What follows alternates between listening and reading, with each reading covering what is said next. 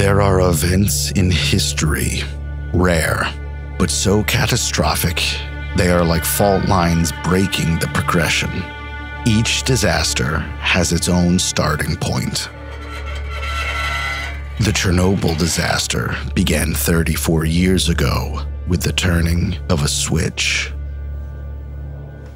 On April 26, 1986, in the city of Pripyat, Ukraine, just hours before the disaster that would have effects for many millennia to come, workers were at their posts, as they were every day, to ensure the Chernobyl nuclear reactor was working as it should.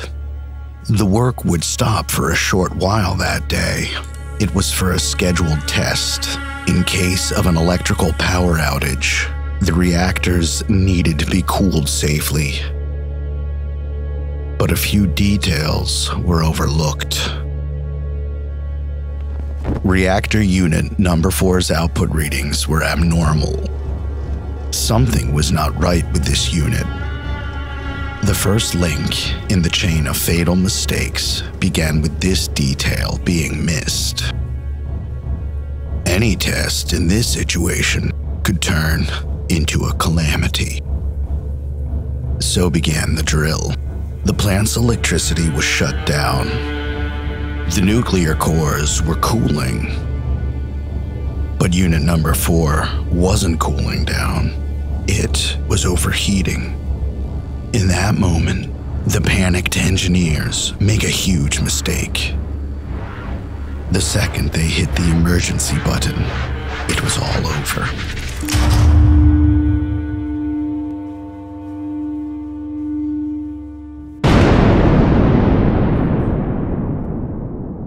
While one of the worst catastrophes in history was playing out, the short and bitter announcement was seared in our minds.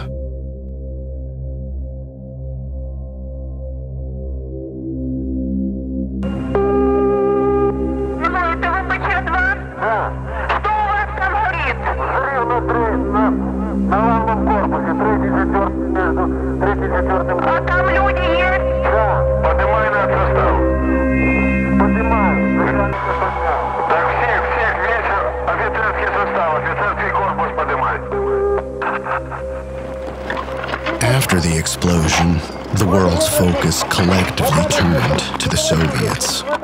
Workers were sent immediately to begin clearing rubble from the facility. Their only goal was to finish as quickly as possible and get out. But it was much worse than they had anticipated.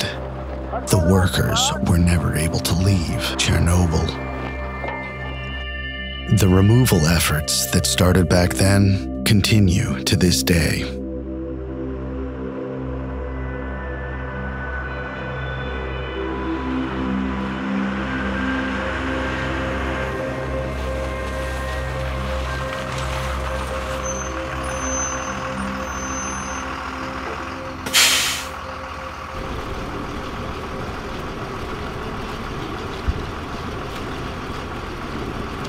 Over the past few years, almost 500,000 laborers have worked here, and many paid a heavy price.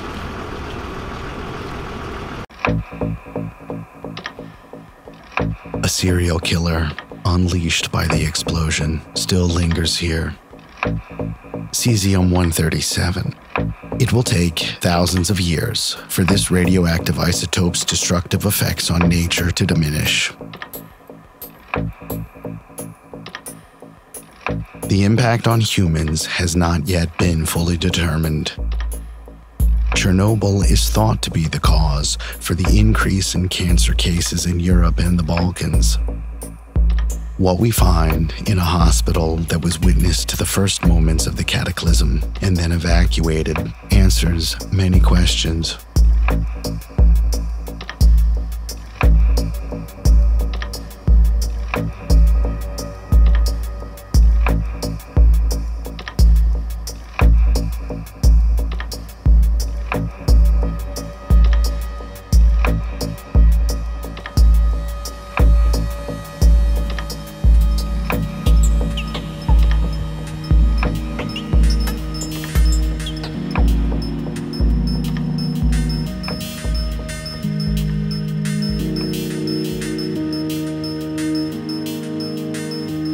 трудовой деятельности.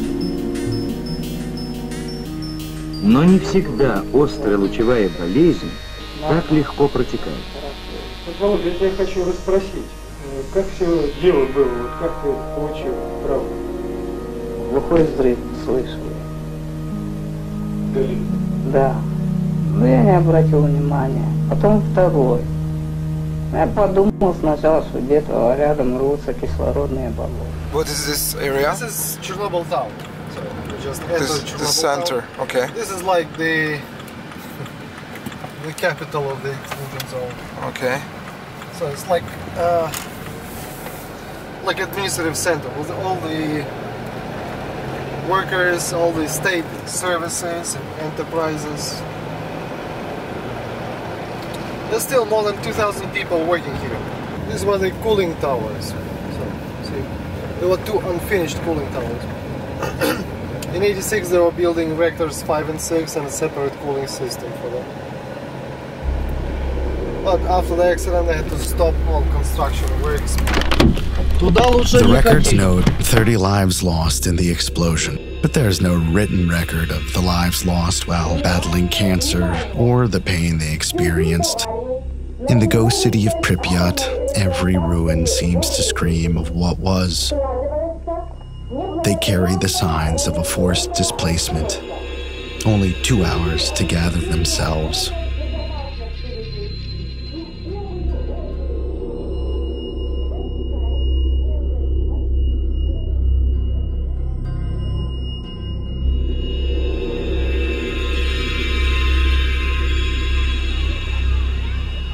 Following the traces of time frozen by the explosion, we come to a school.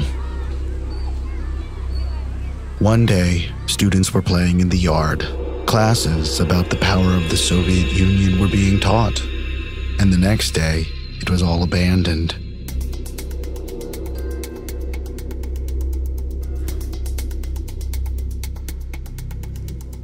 Hundreds of children whisked away from the poisonous cloud of radiation.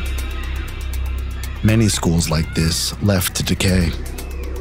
The remains of the lives disrupted overnight are everywhere.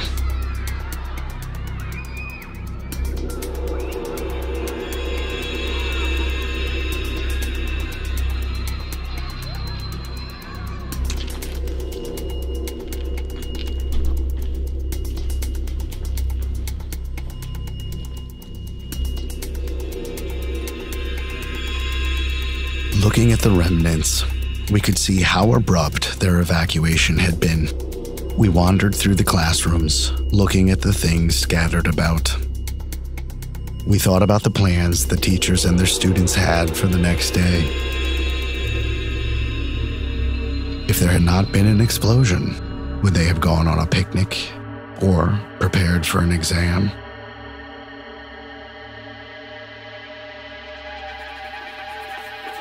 Everything was left unfinished. Words, games, dreams. The gloom in this building would never dissipate. These desks would never be used again. The notebooks would disappear. The impact of the accident would last for 48,000 years. In light of these thoughts, the remains took on a new meaning for us. Who knew we could be the last generation to travel here? The future's dark.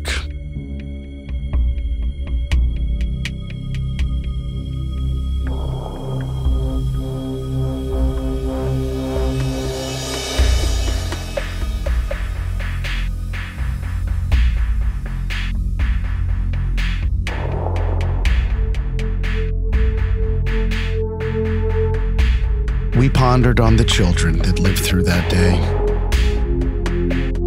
The survivors grew into adults with terrible memories. The trauma must have affected their whole future. Maybe some had bravely returned to gather their memories. But time, like an angry blacksmith, had beaten everything in its path. Much of it may still be radioactive.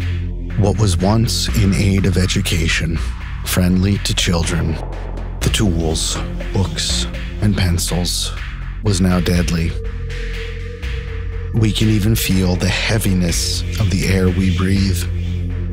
Nothing here will improve anytime soon.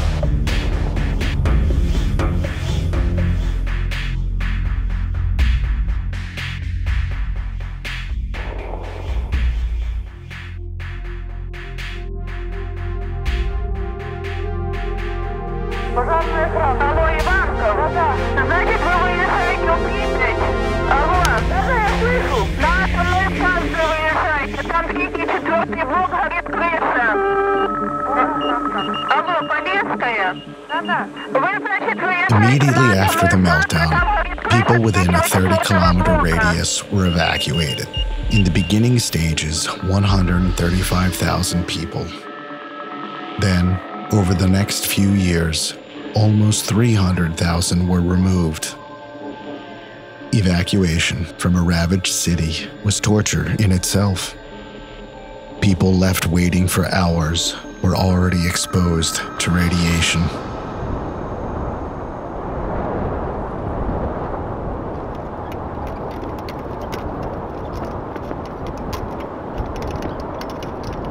We changed course, turning our sights to the city's fairground and delve into another world.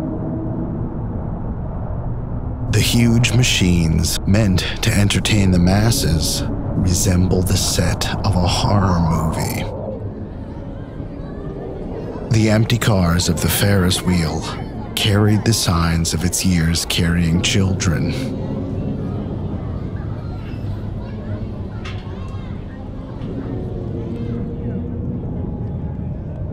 The bumper cars, instead of merrily crashing, are left rotting away. Nature's strong arms had embraced this place. When people disappear suddenly, it is the inevitable reality.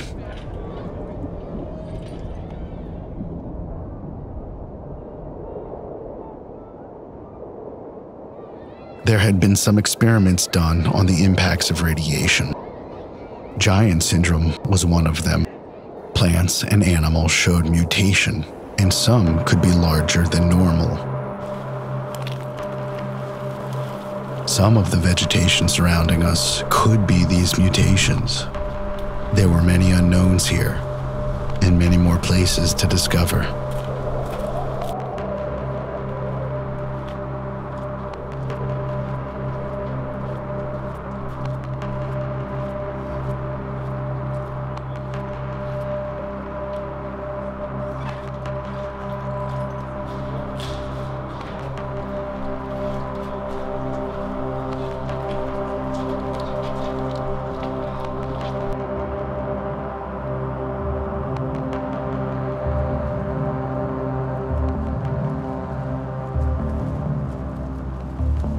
Time had completely stopped at the enclosed swimming pool.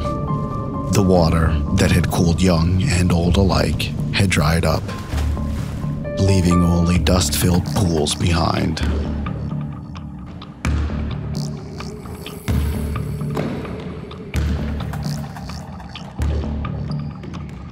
Playing sports in the contaminated air was meaningless. It was not the time for laughing or having fun, or any of the mundane things taken for granted. It all could be left behind. They were focused on one thing only: getting out of the city to survive.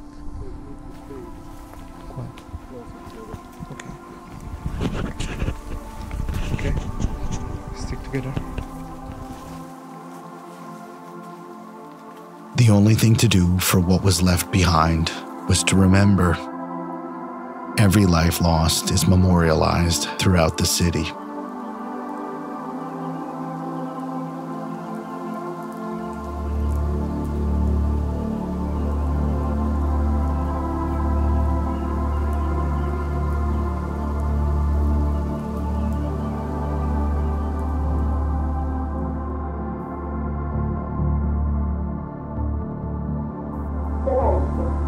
Временно оставляя свое белье Не забудьте, пожалуйста, закрыть окна, выключить электрические и газовые приборы. Перекрыть водопроводные краны. Просим соблюдать спокойствие, организованность и порядок при проведении временной эвакуации. Communities where thousands had lived were almost invisible. The big concrete block structures were being swallowed by the forest. After the explosion, these blocks were targeted by callous looters. It could be said that what treasures they stole were fruits of the poison tree. During the years where government oversight was inconsistent, a great deal was stolen. But now, a speck of dust could not leave this city.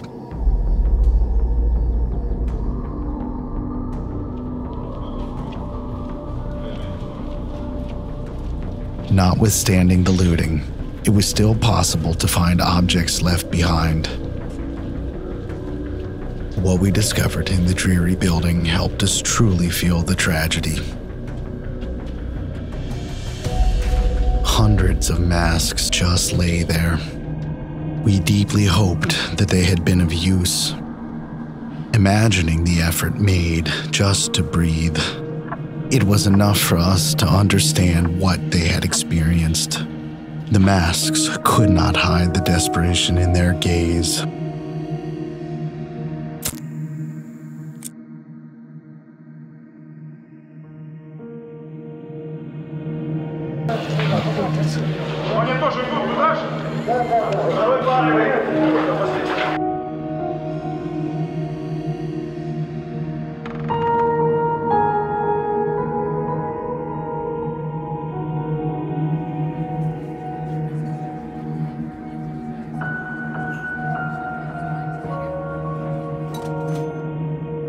The evidence was in. Many lives were ruined. The largest man-made disaster had destroyed all surrounding it.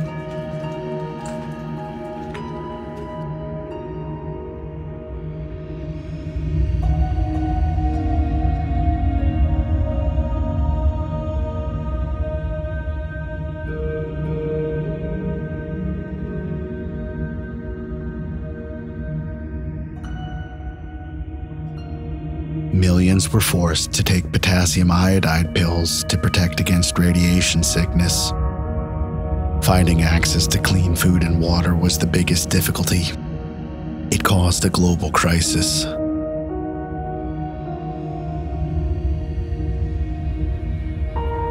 The places we have seen were directly impacted by the blast, but neighboring countries were also affected, like Belarus, where citizens also evacuated their homes. 40% of the forests in the Ukraine were also contaminated. 18,000 square kilometers of farmland were unusable.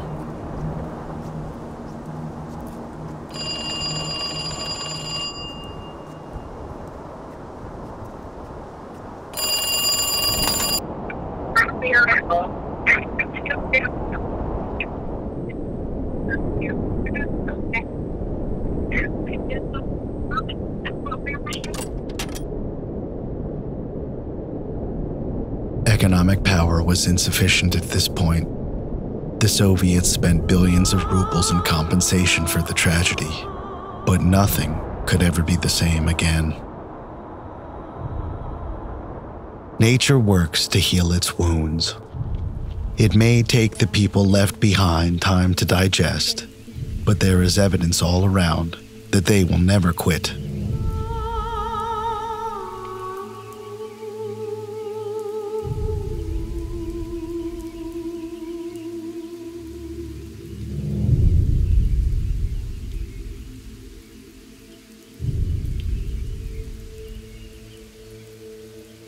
The entire area is scattered with buildings.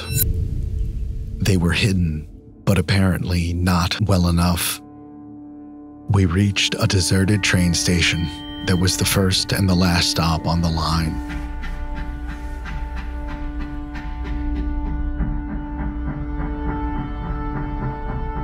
The valuable engines were rusting away on the dead-end rails.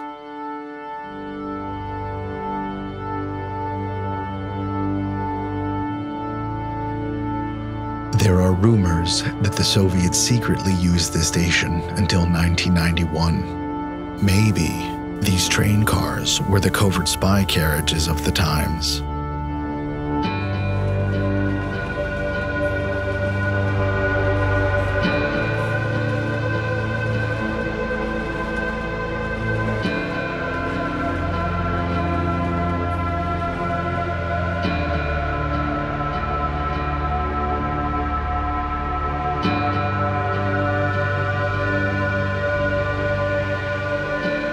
Now, they seem to be waiting to continue their half-finished journey.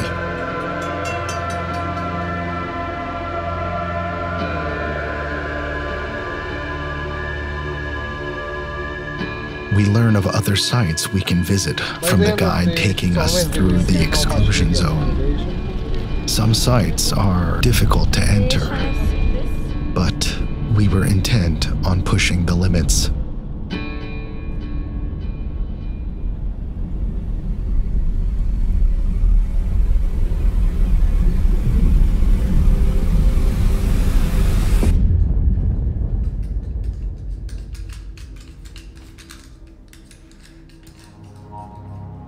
We reached a Soviet radar base.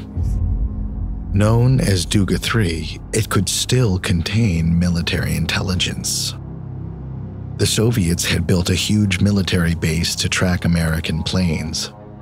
Costing several million rubles, the locals were told the base was a radio station, but in fact, it had the technology to detect enemy missiles the second they were engaged. This enormous base employed 1,500, but was just another casualty buried in history by the Chernobyl disaster. Hundreds of other structures like this one continued to regurgitate the poison. In most of them, the radiation levels can reach almost 40 times more than acceptable levels. Under the concrete curtains, buried deep in the heart of Chernobyl, there still lies tons of uranium. For this reason, humankind may never be able to live here ever again. Of all the abandoned places we've explored, Chernobyl is unique. Its story is completely different from the others, because the tragedy has not yet ended.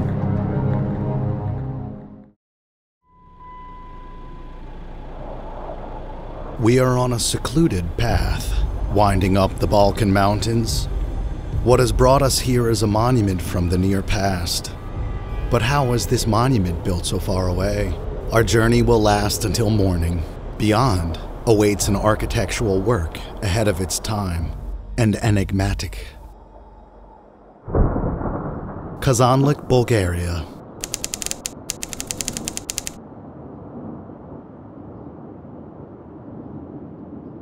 In the first morning light, the fog that has taken the region hostage impressively presents the monument to us. One of the most important structures of the Cold War era stood before us in all its glory.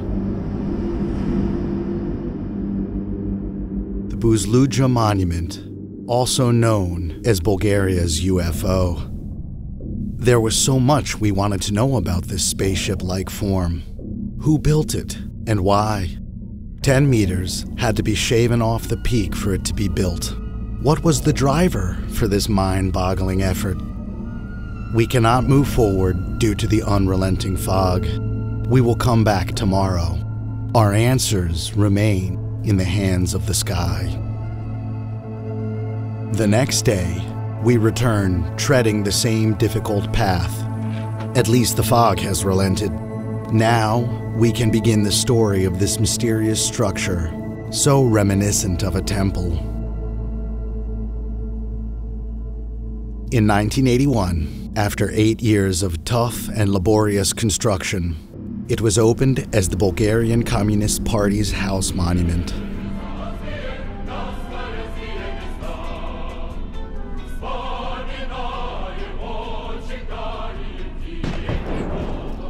This monument was the Soviet regime's way of challenging the world.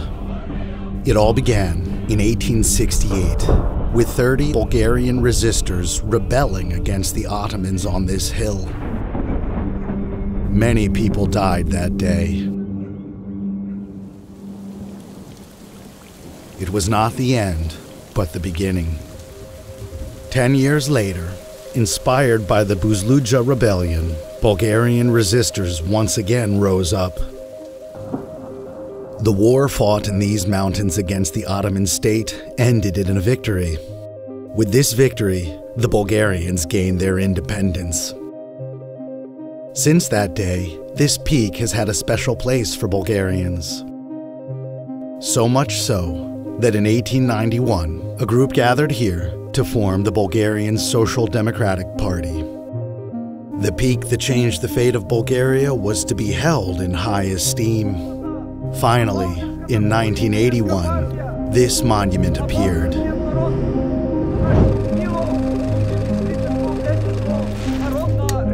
And its opening was as ostentatious as itself. Buzludzha was witness to many stories, from the disappearance of an empire from its history to the fading of the Cold War, the glow of the hammer and sickle, along with it, and countless others.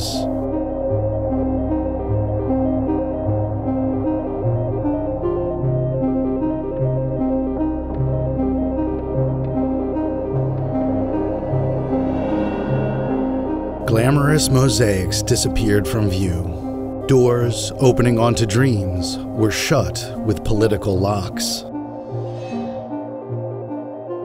Efforts to restore and transform the structure into a museum continue. For now, on occasion, it serves as a haven for enthusiasts of nature sports or street artists. But mostly, it serves in solitude, a lonely monument at the peak of the Balkan Mountains, teeming with new beginnings.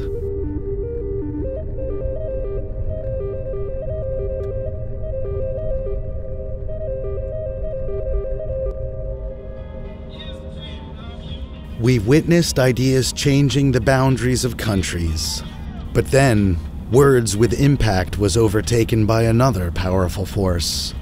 While not flesh and bone, this force had the power for great destruction nonetheless. Flying was an important revolution for us. A point in civilization where humankind, no longer a land mammal, gained its wings.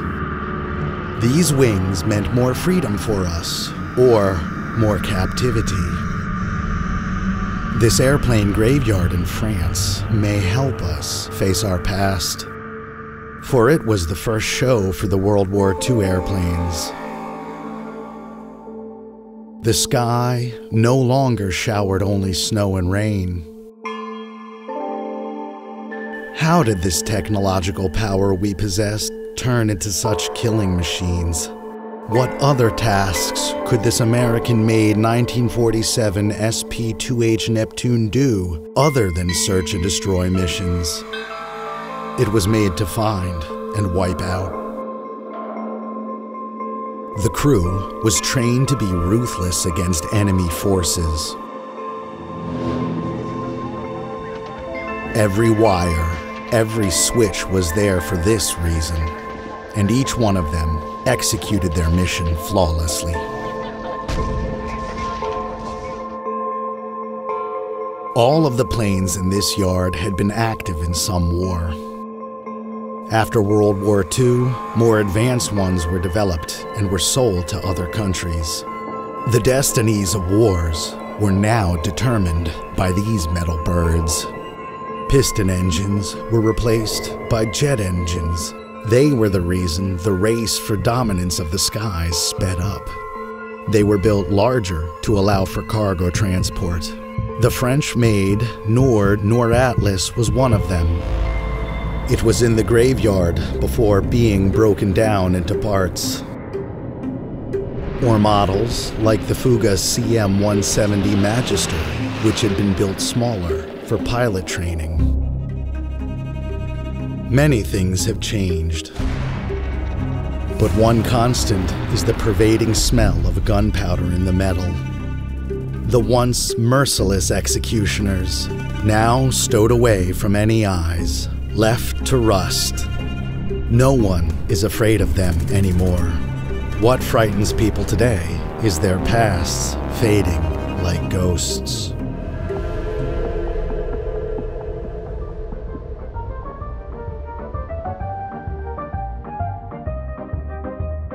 We continue searching for the abandoned gods of war. The signals we've tracked have brought us to Italy. Before tasting the pizza, there's a place we want to visit. Pizza, pizza, pizza! There is much to say about the uniqueness of the Italian Alps, but the reality that everything could change in a moment is what is truly singular about it. Is like going through a magic tunnel. The weather turns in the blink of an eye.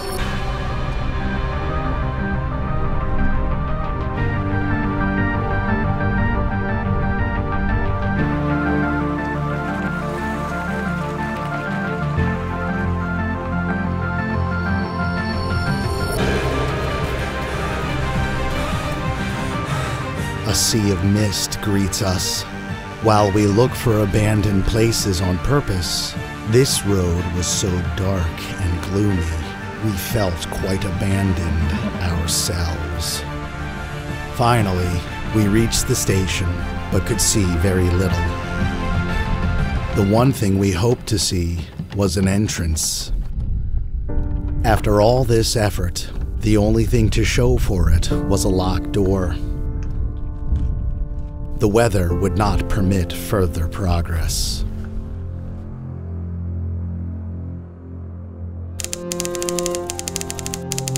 The next day, in the Alps, hoping things would go as planned this time, we returned. Here, a huge deserted base stood before us. This was the Livorno Monte Giorgio, a high-band radio communication station. Each giant satellite, a tribute left over from the Cold War era, a parabolic antenna with a diameter of 20 meters.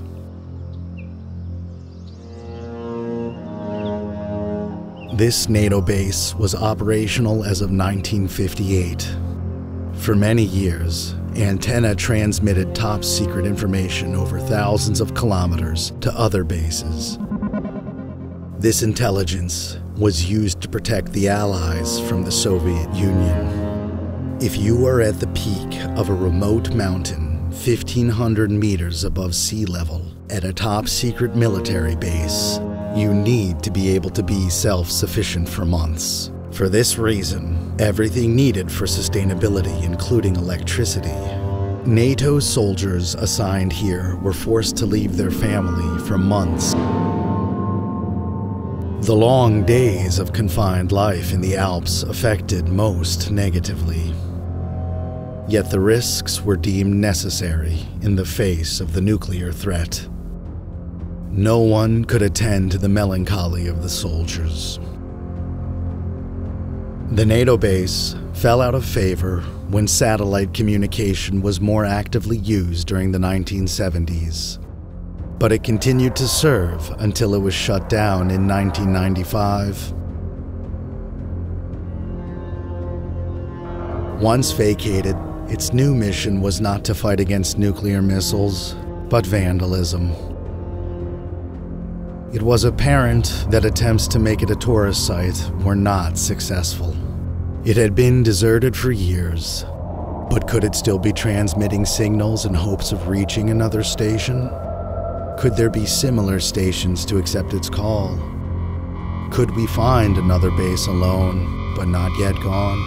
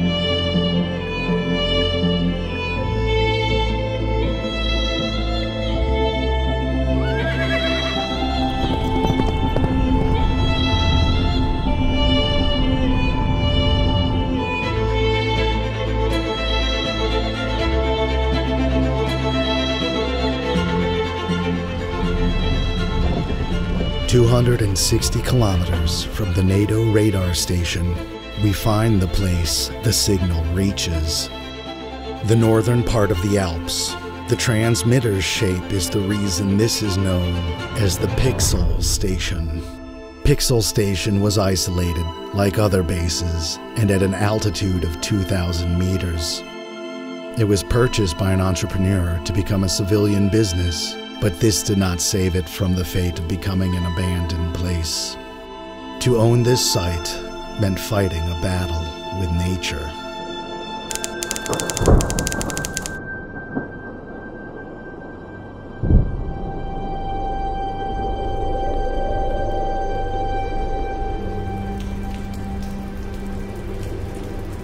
It's hard to work in the cold and rain. To get the best shots of the station, we need to use the right equipment. But the weather in this region is capricious. The mist and clouds mean the readings on our light meter are ever changing. It is as if the station wants to stay in the dark. But we have no intention of giving up. We have to keep trying. Our lengthy efforts pay off when the images show us many stories hidden in their depths. How long this caravan had been here was unknown. It could be a leftover from an adventurer or from someone on duty at the base. The weather changes yet again. Our trial by light continues, but the images we capture at the end will be more than worth our struggle.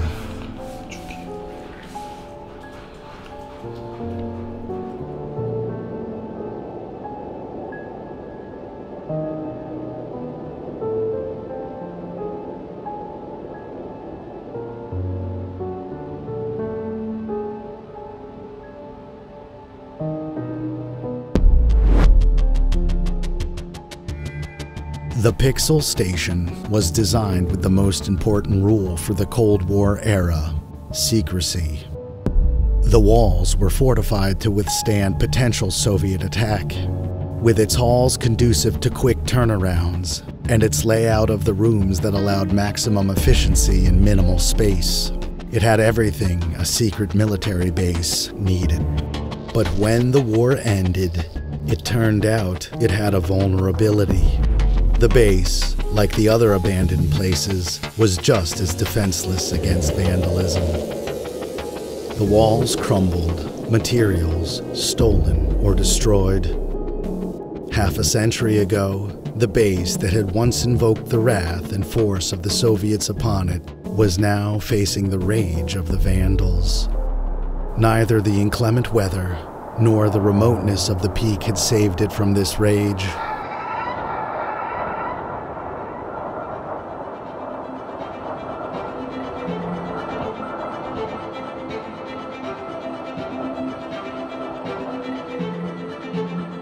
This station, at the peak of the Alps, may seem like nothing more than a meaningless gray metal stain now.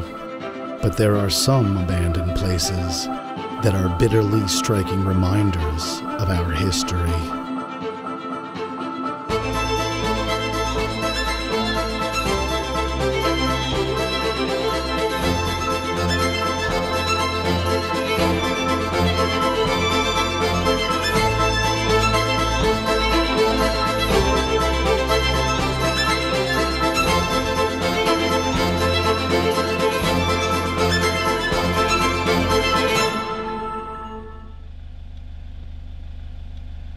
We've listened to many stories of World War II and its aftermath. We're on to another one. Before we reach our destination, we stand a ways back and look to see if anyone is around. What we hope to find is a deserted radar station, and maybe a few people who can tell us about it.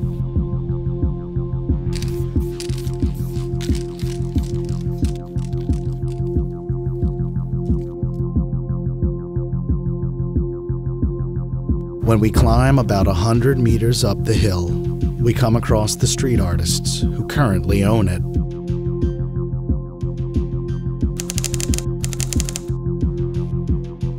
A web of graffiti surrounds us. It is everywhere. There is a hidden message on every surface. When we go to explore this massive site, we realize we're in a surreal world. It looked as if our story is changing. The only thing left of the former station was a faint reflection. This enigmatic place was a radar base station located in West Berlin. It was built on the highest hill in the city by the Americans during the Cold War. Everything seems normal to this point, but it isn't. This hill was created with the rubble left from World War II. It's named Teufelsberg, meaning Devil's Mountain. It hides much in its depths. All things here pass through the dreary filter of life. Machines, pictures, and music.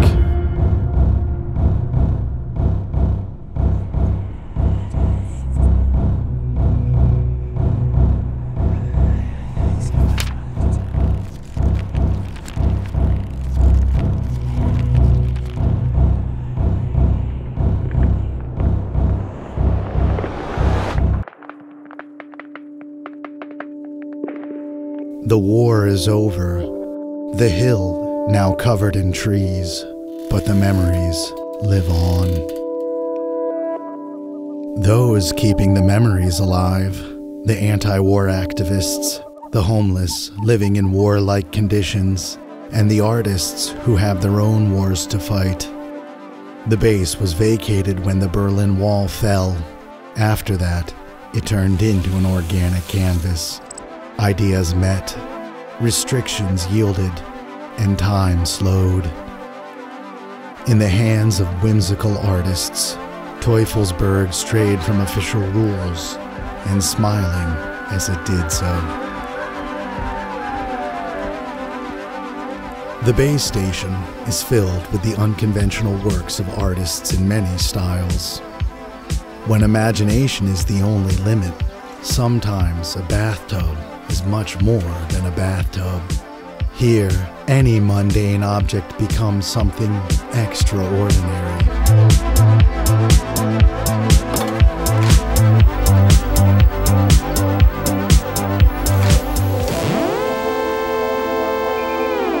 This is now a different country, run by a surrealist king, where military signals and the harsh reality of Cold War once permeated the air, only silence reigned.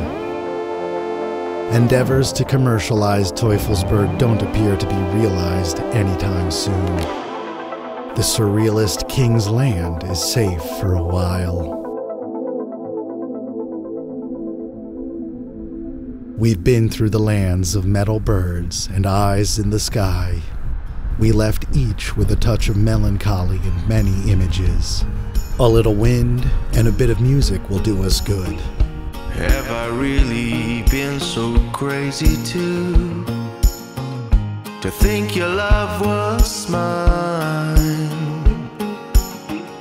Serenading to sinking moons. Oh, I've been so blind.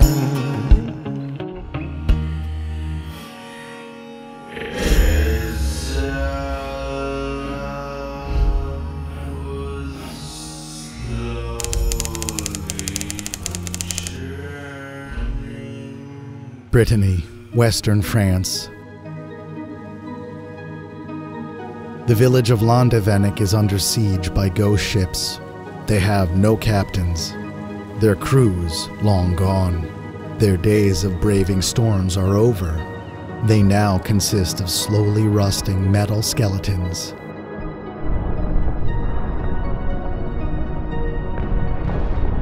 Once, the only sound they would fear hearing was the roar of missiles firing from enemy ships. They were the heroes of the Cold War years. They had played the leading role in the tension between the Soviets and the Allied forces. They had cost millions of dollars. But as they aged and became obsolete, they were ignored. For this reason, they were left in an isolated graveyard. The village is closed to civilians. The deserted hills surrounding the village make it a sheltered port.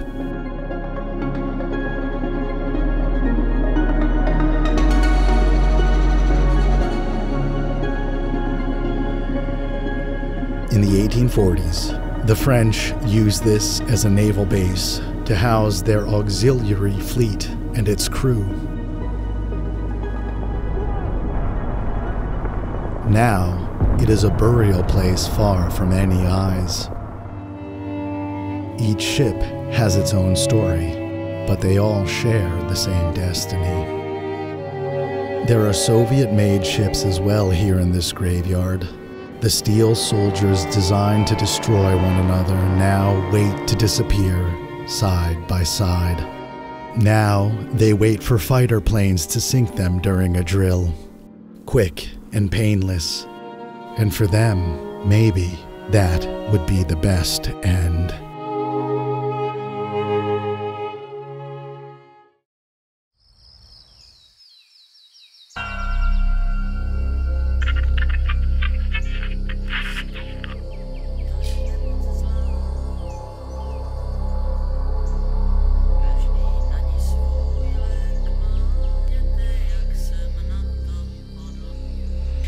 This could be a great day to get on the road, or it could all go wrong. It wouldn't matter to us either way. We just wanted to brave the infamous rains of Europe to reach the mysterious destination that got our attention.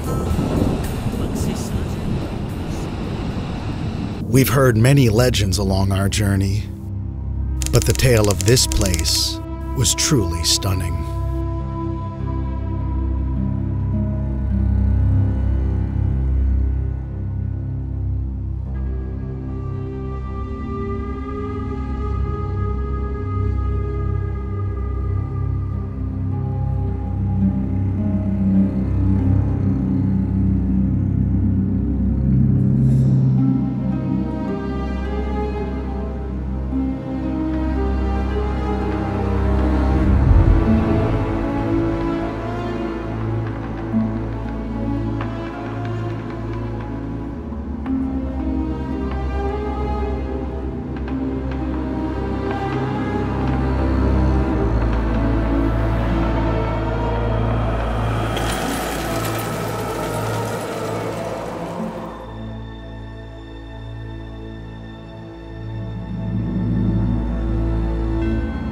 I am he who lives and was dead, and behold, I am alive forevermore. Amen.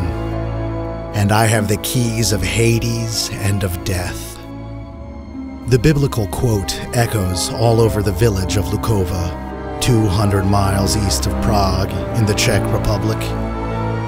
St. George Church, a relic from medieval times, was abandoned due to a terrible accident in 1968.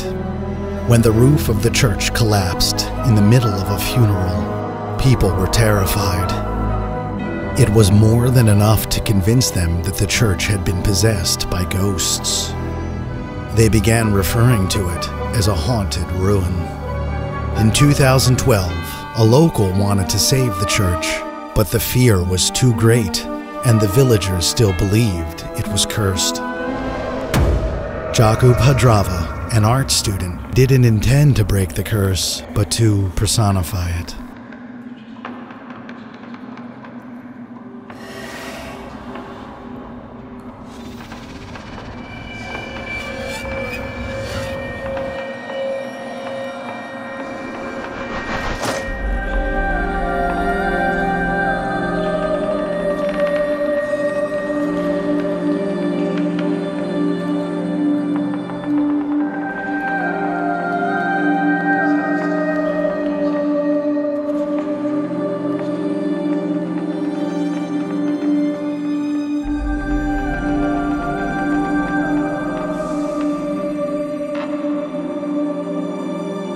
These plaster statues are his works of art.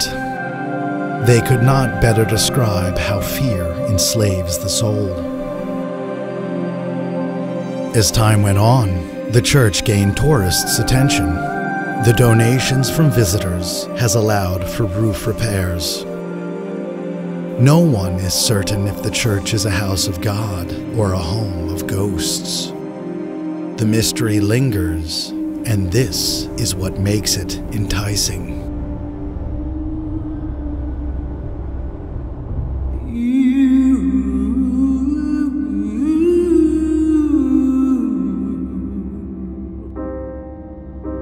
We've touched on wars during our travels. So many places destroyed. There wasn't much left to say, but there was somewhere to see.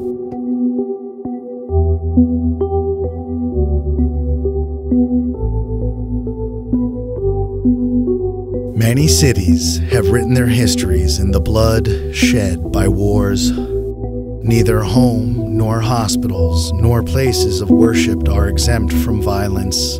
Rage burns everything in its path to ashes. Each time, our civilization manages to be reborn from those ashes. In northern France, we come to one of those places that succeeded in being reborn. Landevennec, a quiet little hamlet today. It was once witness to one of the bloodiest battles of World War I. The Battle of the Somme, where almost 1 million people died, was fought in this area. Soon after, the town, facing World War II, was completely destroyed. Nothing was left standing, not even the church. We are at the Estrée Church, built anew after the war by architect Mark Quentin in 1959. The sci-fi vibe of its design opens a portal to beyond our times.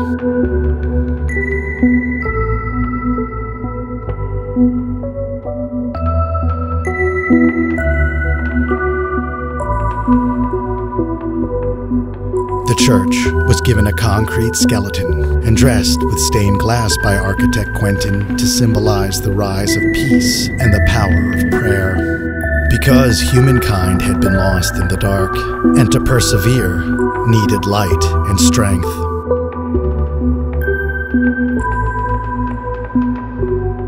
The church, in its entirety, represents hands clasped in prayer.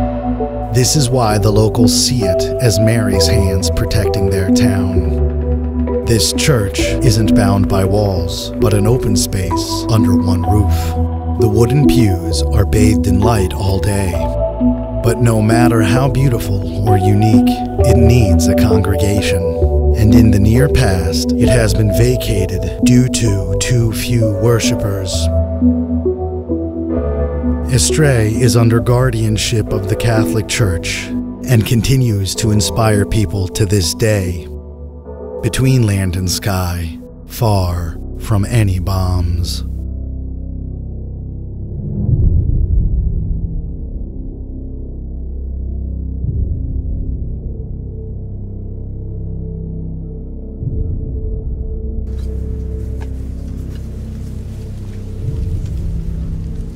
Crossing through an old path where trees and weeds encroached, we arrived at the place of our next story.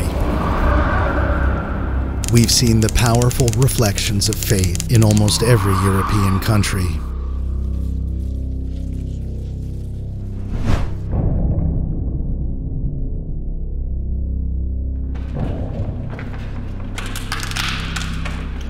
People had sacrificed a great deal for God. Even their own children. If the heroes of an event are children, the scars left behind are deep. We saw many deep scars and heard many rumors during this story.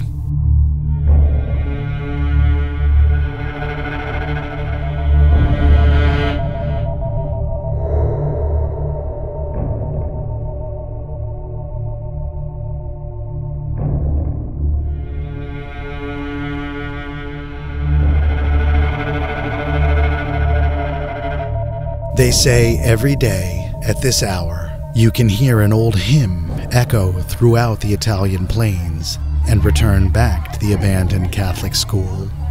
It can go no further because the voices of the children are trapped under the toppled walls. It may be a myth. It may be a belief. Nevertheless, it is true that our customs are shaped within the confines of belief. In this dilapidated Catholic school, here is one of the places our society was shaped. Built in the 1960s, it began its goal to educate immediately. Almost 200 children could be educated here. Each had their own story. None are children anymore, of course. Maybe they aren't even alive. But if you want to listen, their voices are still hidden in these halls. Their parents had delivered them to this school as children. It was for a good purpose. They would sleep in a large room, side by side, eat together, learn together. This was the main goal, in fact, to learn to work together.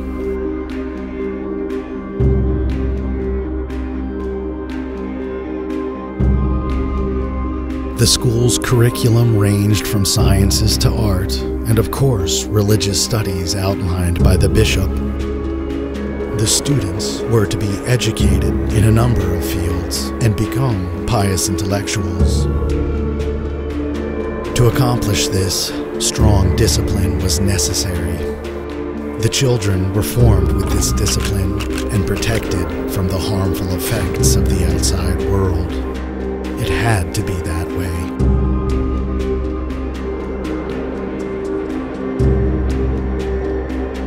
Because if they did not learn to look from the same window, they could be enslaved by their own individual dreams, becoming lost in a pain-ridden life.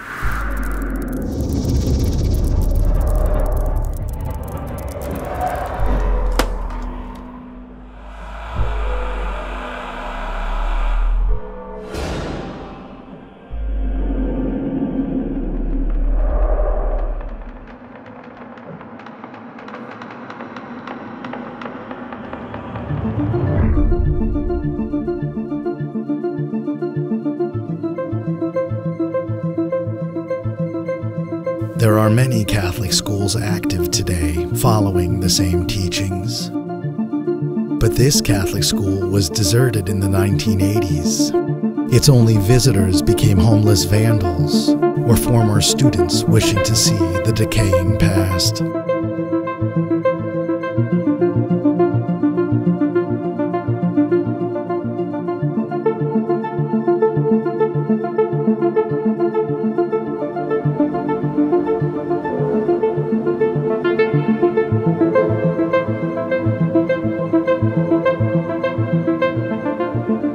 Each of their tales may be different, but one thing they share. Each child's personality, in large part, was shaped here. But a lot of information about this school needs to be confirmed. All the things we haven't found out about the places we visit occupy our minds. But then, there are places we know too much about and wish we hadn't had to learn.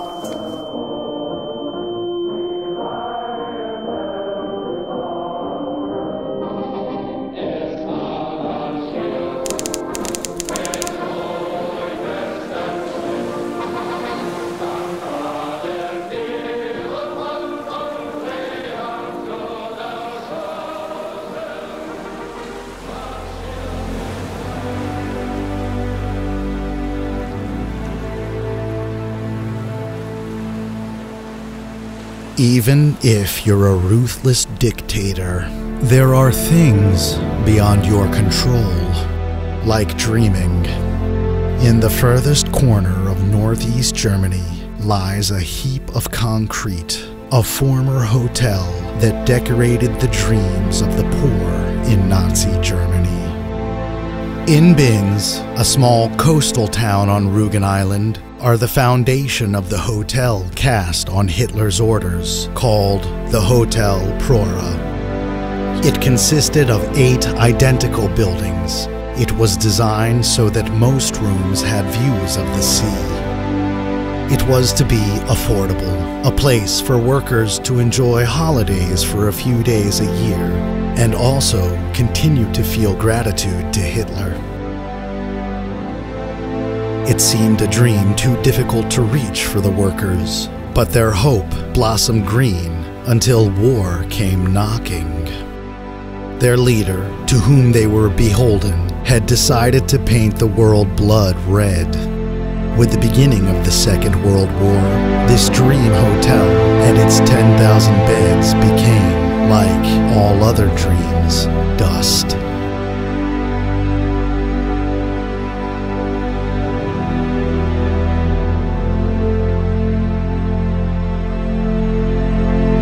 For the soldiers, the dream holiday was over before it began. Now was time for military expeditions, not walks on beaches, but walking in enemy territory, because Hitler ordered it so.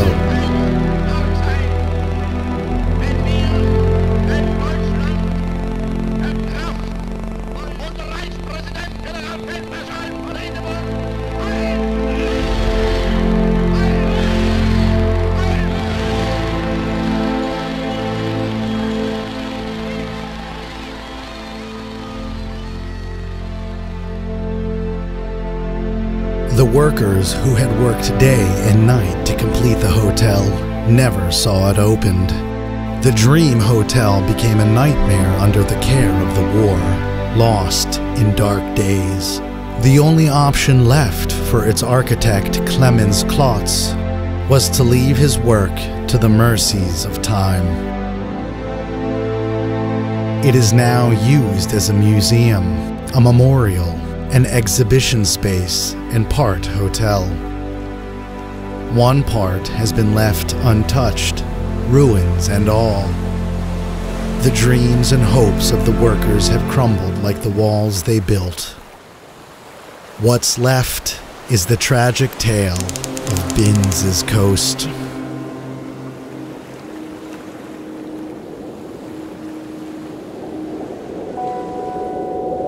From the South Pole to the North, from the East to the West, traces of humankind are everywhere.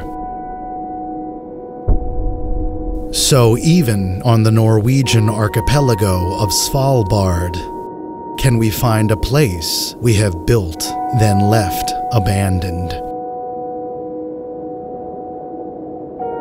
The Pyramid Coal Mine, the Black Diamond Mine, set up in a far corner of the earth. It was built in 1910 by the Norwegians after rock was discovered hidden under ice. Only 17 years later, it was sold to the superpower of the time, the Soviet Union. The Soviets put their founder, Vladimir Lenin's statue in the center of the facility and put his words in their minds. Hundreds of Ukrainian miners migrated here to start a new life. A huge city was built to accommodate each miner and his family to live comfortably. Every necessity to live in this cold city was available. Assignments were given based on talent. Jobs dealing with food were especially important. In this showy cafeteria, we could understand how pleasing it was for the workers and managers to be entertained here. Considering the climate of the island, being able to swim was a large privilege, especially for the miners' children, so isolated from the world. One could swim or sweat it out in a game of basketball, but in the evenings, there was one place everyone gathered: the movie theater, Hundreds of Soviet film reels are scattered around. Most of the campus shares the same view. The mine, closed down in 1998, has lived alone for a long while. Both time and the vandals who managed to reach even here have destroyed many relics of the past. The coal wagons are now filled with despair. Each building ruined one by one, the huge facility an ever-growing burden on the island.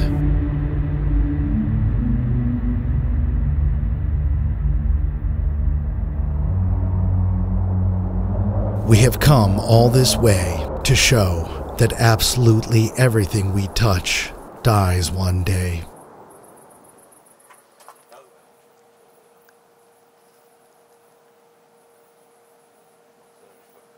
We spent the night questioning the system. When everything in nature is so perfect, why did we insist on making such imperfect attempts? Was it hard to work together to achieve something lasting? Or was it only utopic to think so?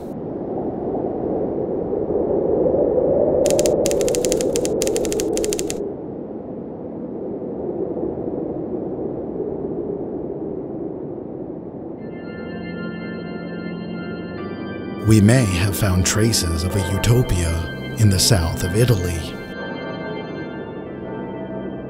Once, happy couples lived in this place where aspirations turned to apparitions. After the 1920s, these farming communities were part of a development plan. The village of Monteruga was one of these. Surrounded by olive groves, it was a peaceful corner blessed with fertile soil. Almost 800 people were placed here and told, "This is your new life." It had schools, churches, bakeries, and even a post office. The government took care of all their needs with only one demand in return: produce. And produce they did. The agricultural development plan was working. High-value commodities of the time, like dairy, olive oil, wine, and tobacco, were exported to all corners of the country and the world. It all went smoothly until the Second World War blasted it all to shreds. The war uprooted their lives and the system. While the neoliberal mentality reigned, the farms were privatized one by one. The power flowed from the state's hands into the bank accounts of the private sector. The pressure of competition forced the people from their villages.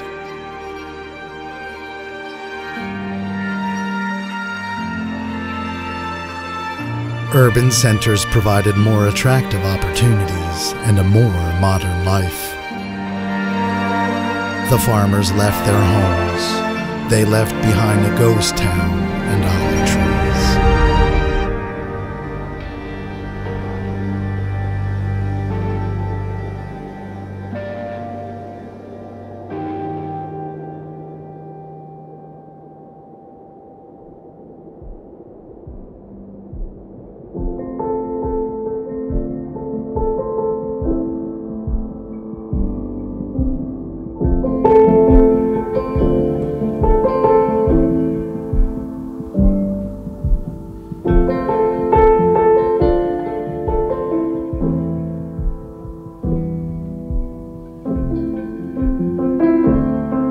This was the last stop of our tour of untimely abandoned places.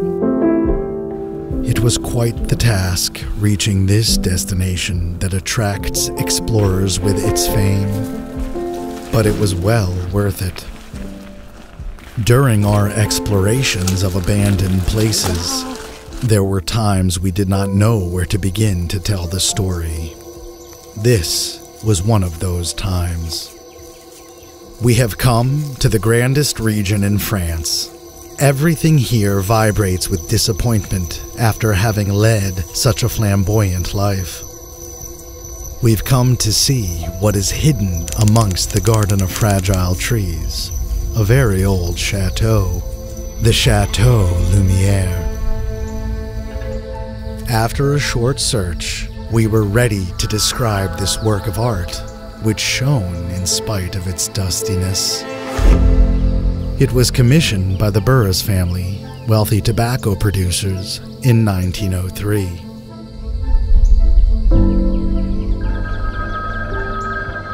The architecture of the giant structure was 1,000 square meters of neo-Baroque perfection. With its 4 floors, housing over 30 rooms, the chateau was woven with many questions waiting to be answered. How did the owners of this palace suddenly disappear?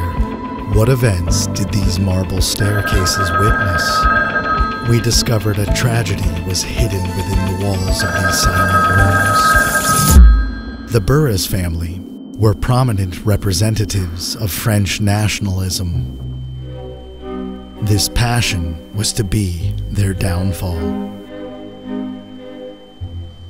It happened when, during World War II, the Nazis wanted to buy tobacco from the family.